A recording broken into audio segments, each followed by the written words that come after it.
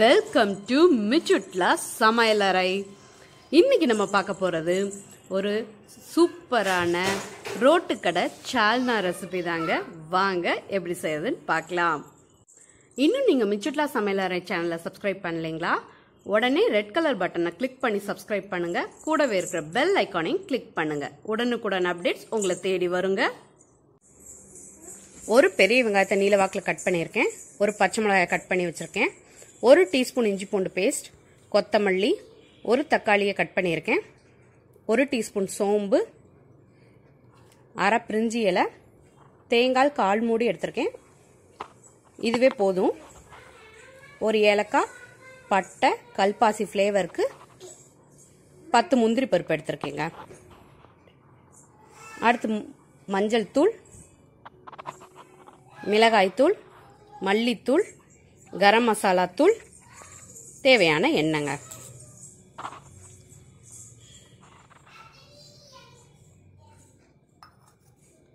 கடைசியா உப்பு. வாங்க எப்படி செய்யறதுன்னு பார்க்கலாம்.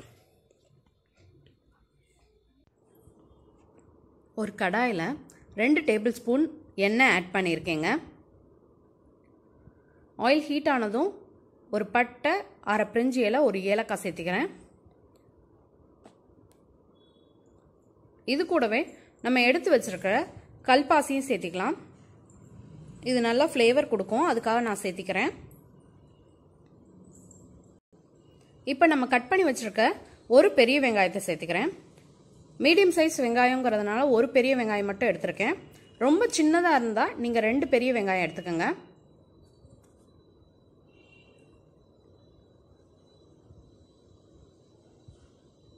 ஒரு பச்சை மிளகாயை கட் பண்ணி வச்சதை ஆட் பண்ணிக்கிறேன்.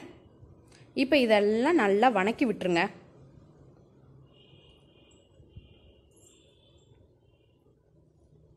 நல்லா வதங்கட்டும். இப்போ கொஞ்சம் கொத்தமல்லி ஆட் பண்ணிக்கிறேன்.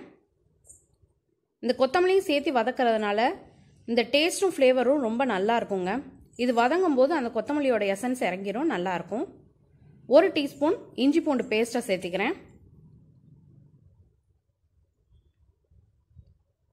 இப்போ இதையும் சேர்த்து நல்லா வதக்கி விட்டுருங்க. இஞ்சி பூண்டோட ரா ஸ்மெல் போகணும். அந்த பச்சை வாசனை அடித்தா நல்லா இருக்காது. இப்போ கொஞ்சம் வதங்கிருச்சு, இன்னும் வதங்கணும். நம்ம கட் பண்ணி வச்சுருக்க ஒரு தக்காளியை சேர்த்திக்கலாம். 3/4 டீஸ்பூன் சோம்பு சேர்த்திக்கிறேன். ஏன்னா 1/4 டீஸ்பூன் அரைக்கும் போது நான் சேர்த்திக்குவேன். இப்போ இது எல்லாத்தையும் சேர்த்து நல்லா ஒரு கிளறி விட்டுருங்க. இப்போ இது சீக்கிரம் வதங்கணும், அதுக்காக இத்தினோண்டு உப்பு, கல் உப்பு போட்டுக்கோங்க. 1/4 டீஸ்பூன் மஞ்சத்தூளை சேர்த்திக்கிறேன். இது கூடவும் இது ரெண்டையும் சேர்த்து நல்லா கிளறி விட்டுருங்க. நம்ம வெங்காயம் தக்காளி ஈஸியாக வதங்கணுங்கிறதுக்காக உப்பு சேர்க்குறோம் இல்லைங்க, அதே மாதிரி மஞ்சத்தூளும் சேர்த்தாலும் சீக்கிரம் வதங்கிடும். ஸோ இது ரெண்டையும் ஒன்றா சேர்த்து வதக்கிட்டேன். இப்போ கொஞ்சம் நல்லா வதங்கிருச்சு. இப்போ தேவையான மசால் பவுடர்லாம் ஆட் பண்ணிடலாம். அரை டீஸ்பூன் மிளகாய்த்தூள், 1 டீஸ்பூன் மல்லித்தூள் ஆட் பண்ணிக்கிறேன்.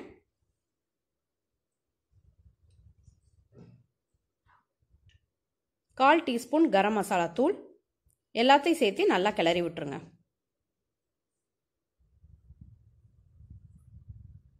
மசாலா பொடியெல்லாம் சேர்த்து நல்லா வதக்கி விட்டாச்சு. இந்த பச்சை வாசனை போகும், அதனால் 1/4 கிளாஸ் தண்ணி சேர்த்திக்கிறேன்.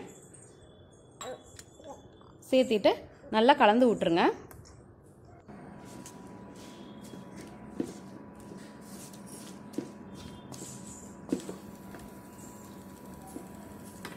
இப்போ இதை ஒரு மூடி போட்டு மூடி வச்சிடலாம். இப்போ மசாலாம் நல்லா சுண்டி வந்துருச்சு. தண்ணி ஆட் பண்ணலாம், சேர்ந்து கொதிச்சிருச்சு. நான் சைட் பை சைடு விழுது அரைச்சிக்கிட்டேன். இது வேகிறதுக்குள்ள தேங்காய், முந்திரி, 1/4 டீஸ்பூன், மீதி 1/4 டீஸ்பூன் சோம்பை சேர்த்து விழுத அரைச்சிருக்கேன். இது கெட்டியாக இருக்கிறதுனால நான் 2 டம்ளர் தண்ணி இது கூட ஆட் பண்ணிக்கிறேன். இதை நல்லா கலந்து விடணும். அதுக்கு முன்னாடி இதுக்கு தேவையான உப்பை சேர்த்திடலாம்.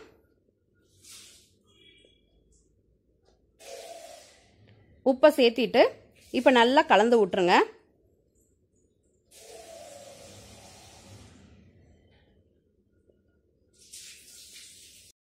நல்லா கலந்து விட்டுட்டு இப்போ கொதிக்க விடணும்.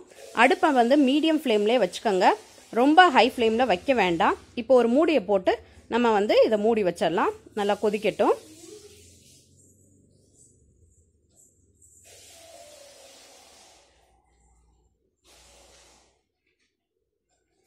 மூடி போட்டாச்சு, கொஞ்ச நேரம் கொதிக்கட்டும். இப்போ நல்லா கொதிச்சிருச்சு பாருங்க. ஆனால் இன்னும் கொஞ்சம் கொதிக்கணும். கொதிச்சு கடைசியாக ஆயிலெலாம் பிரிஞ்சு வரணுங்க. அதனால் நம்ம மறுபடியும் மூடியை போட்டுடலாம், போட்டு கொதிக்க விடலாம்.